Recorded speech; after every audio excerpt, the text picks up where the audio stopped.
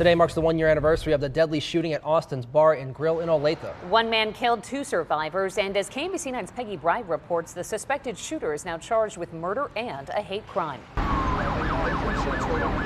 It's a case that drew international attention.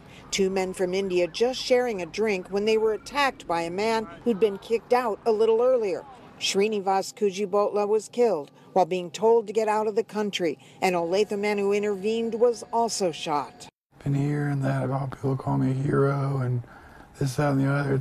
No, it's not like that. I was just doing what anyone should have done for another human being. Adam Purinton was first charged with murder and later with a hate crime. He could face the death penalty on the federal level. But Purinton lit a fire in the people that were here that night, not toward the hatred that he espoused, but toward acceptance of diversity. What happened to Srinivas is not something that this country believes in. Alok Madasani was the other survivor that night. Sunaya Dumala is the widow of the man killed. She still lives in the area in the dream home the couple bought together. But she's spending this first shooting anniversary in India with family and friends and sent this message back.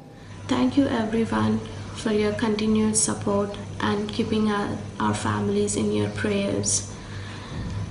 Let us remember Srinu and his life, and let's try to be kind and courteous to everyone. In Olathe, Peggy Bright, KMBC 9 News.